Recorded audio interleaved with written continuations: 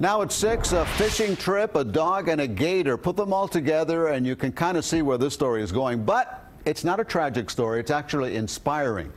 CBS 4's Ted Scouten has it for us. That's a good girl.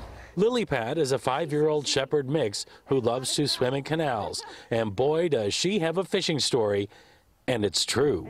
We were fishing. There was a bunch of thrashing, and I didn't realize what was happening until I saw the tail of an alligator. I was able to reach right here on her neck, and I tried to yank her out, but as I yanked her out, the alligator was on the leg. She had a battle for her life, and she suffered quite a bit of damage from it. Lily Pad ended up losing part of a leg this past April thanks to that gator. I am a South Florida native, and I've seen plenty of alligators. I know they're there.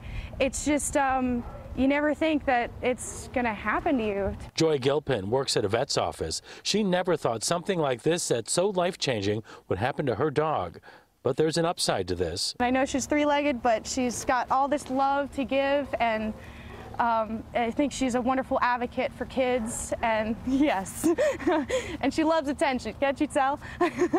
Lily Pad is now a certified therapy dog that works with children and vets. Give them an idea that, you know, you could still be so strong even though you're missing some limbs, and you can do so much. Joy is hoping to get her fitted with a prosthetic leg. It will help Lily Pad get around better and ward off joint problems later. It was a little hard, but she's here, and you know, yes, you're here.